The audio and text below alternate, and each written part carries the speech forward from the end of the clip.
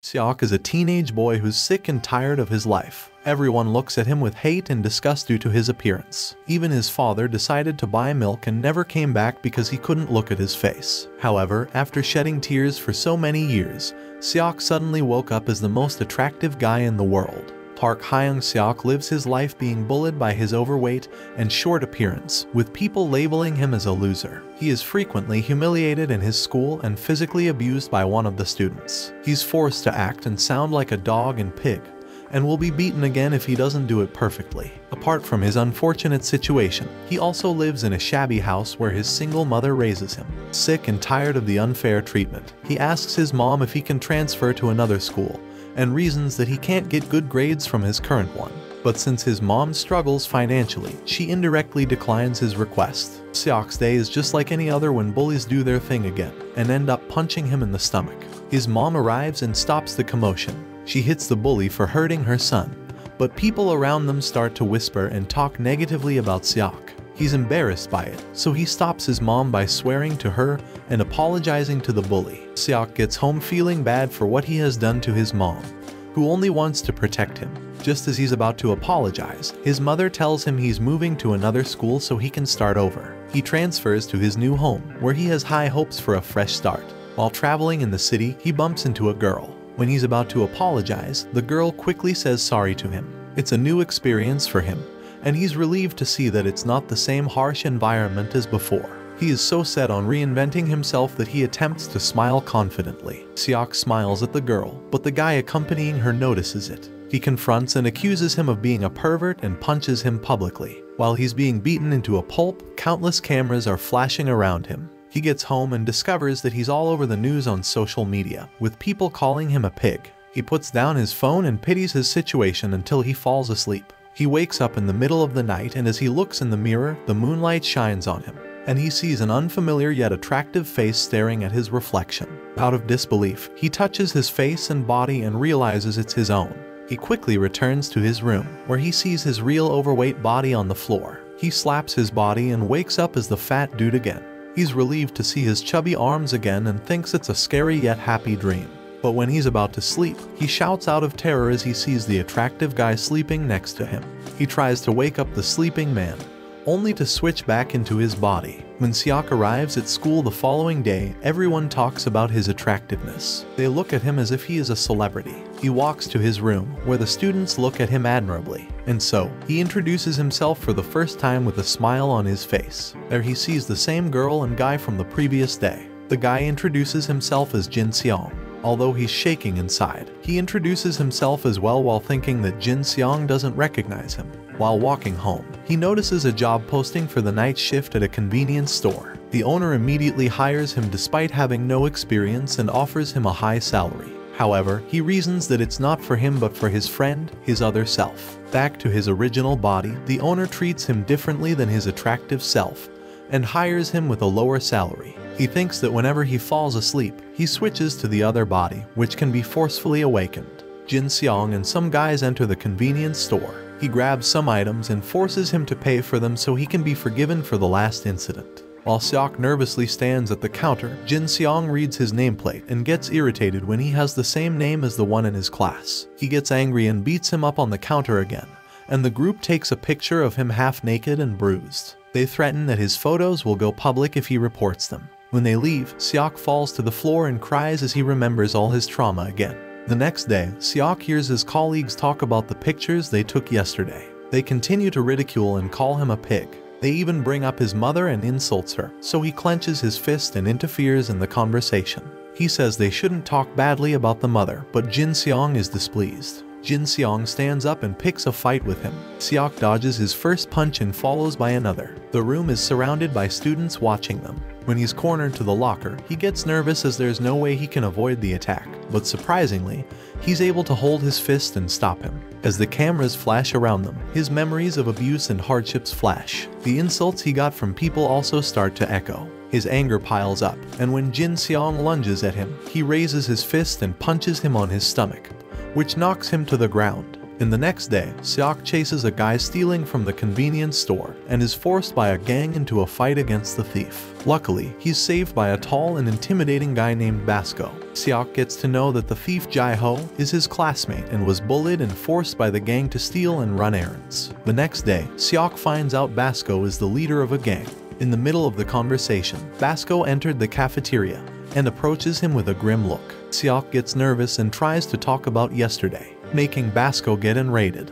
Thinking that he's the leader of those bullies, Seok apologizes to him and excuses that he mistook him for someone he had seen the previous day. Seok's bully classmates approach him and ask him if he wants to drink, which he accepts. However, he drinks so much that he passes out drunk. He wakes up to his original body and rushes toward the other body's location. There he meets again his classmates who bullied him in the convenience store, but they let him go as he claims to be Seok's friend, thinking that he belongs to a gang.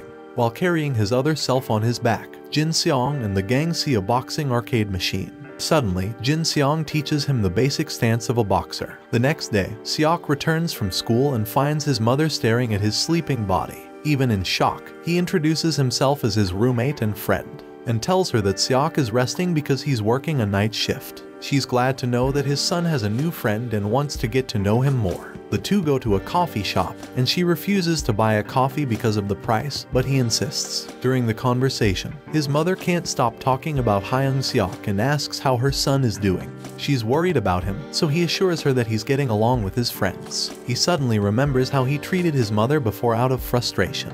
When they're about to leave, his mother asks Bae-mi, who turns out to be working there, if she can take the boxes on the door with her. He learns that his mother works 2 jobs because he needs money for school. She collects scraps for a living, and he worries about her. As she leaves, she gives him money to pay for the coffee she ordered.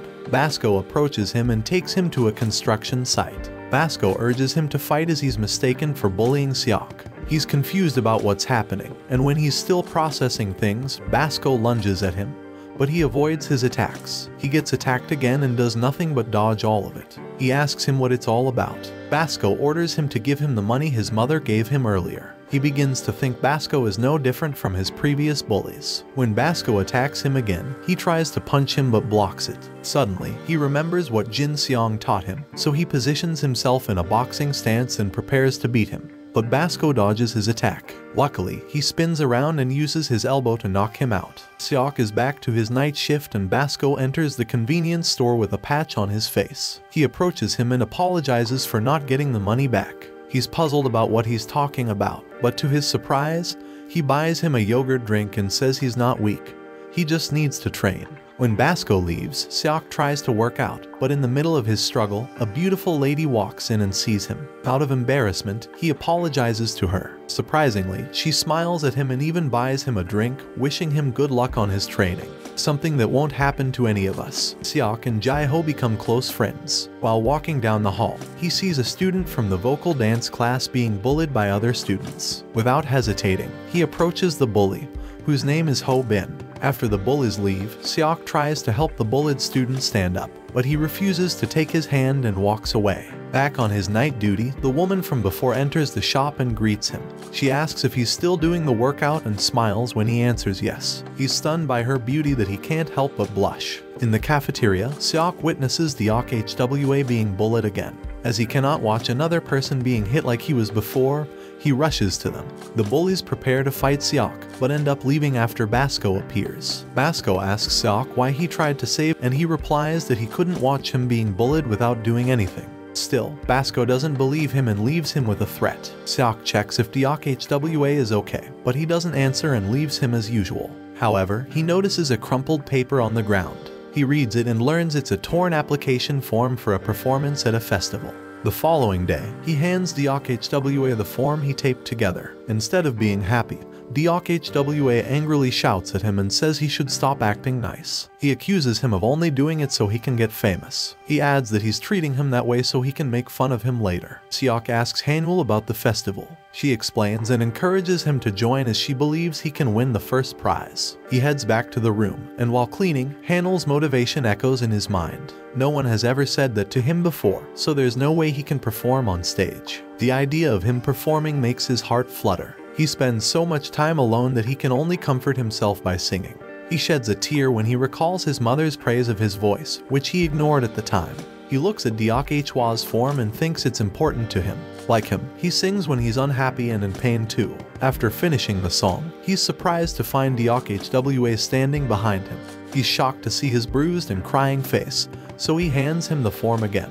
However, he's even more startled when Deok Hwa asks him to perform with him at the festival. Deok Hwa invites Seok to his house to practice their song. Seok is amazed by Deok Hwa's talent in composition. The two continue to practice while Jae-ho serves as their audience. Seok is improving, but Deok Hwa reminds him not to overwork his vocal cords. Seok practices 24/7 with his two bodies. While singing at his duty, the beautiful lady hears him again and gives him throat lozenges for his practice. He thanks her for being nice to him, and she wishes him good luck. Later, he's surprised to see Jae-ho and Deok Hwa entering the store. Since it's Deok Hwa's first time meeting him with that body, he introduces himself. All three share their experiences with bullying. Their high life is ruined because of what they're going through. Deok Hwa constantly gets bullied in his class, while Jae-ho is an errand boy. The two find out that Seok also suffers the same things and shares his experiences. Jae-ho suddenly brings up Seok's other persona, claiming that meeting him changed the course of his life, and Deok Hwa agrees. His popularity and good appearance led many to distrust his kindness because of his looks and popularity. Hearing their words melts Seok's heart, and he thanks them mindlessly. They're interrupted by Basco, who asks them if everything they said about Seok is true. They attest that he's a good guy, but he brings up that one time when he caught him extorting money from Seok's mother. But the misunderstanding is finally clarified. The practice for their performance is going well, and both Deok Hwa and Jae-ho are amazed at how Hyung Seok got better quickly. With hope in their hearts, they believe they can conquer the performance at the festival. The school festival comes, and Seok sees the beautiful woman from the convenience store walking around the campus. He runs after her, but she mistakes him for hitting up on her just because of his good looks. She's not as nice as how she treats him with his other body, and that's when he realizes it's his first time meeting her with his attractive body. When she's about to leave, he tries to stop her, but the guy she's with grabs his arm. He commands him to step back, but despite his firm grip, he gets away with it. However, the guy follows it with a strong kick which causes him to fall to the ground. Suddenly, Basco appears, telling the guy that Seok is his friend. When the guy is going to hit them, the woman stops him. She apologizes to them for getting hurt before leaving.